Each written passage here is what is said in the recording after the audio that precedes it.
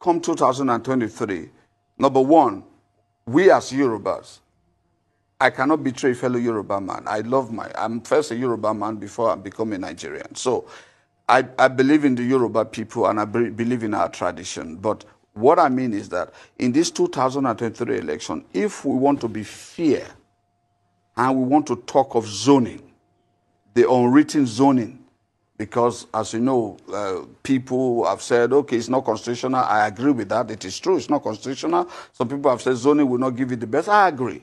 But for fear of justice and fair play, and that's why I'm saying that even my big brother, Senator Bola Ahmed Tinubu, if I were him, I would not run for the election.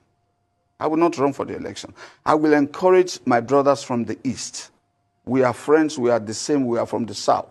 We have had our own shot. South have had their own shot. I will encourage the Easterner to do so. This is what I would have done. Even both political parties should bring their candidates from the Southeast. Just like we did in 1999, that we brought both Obasanjo and Falaye, just to give the Southwest that comfort that we are part of us, even if the election was annulled, we don't hate you as a region.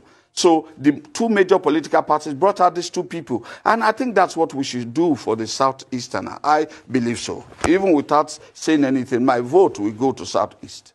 It doesn't matter how we do it as a person, because I believe that we should give them that grace and that opportunity to be able to do that.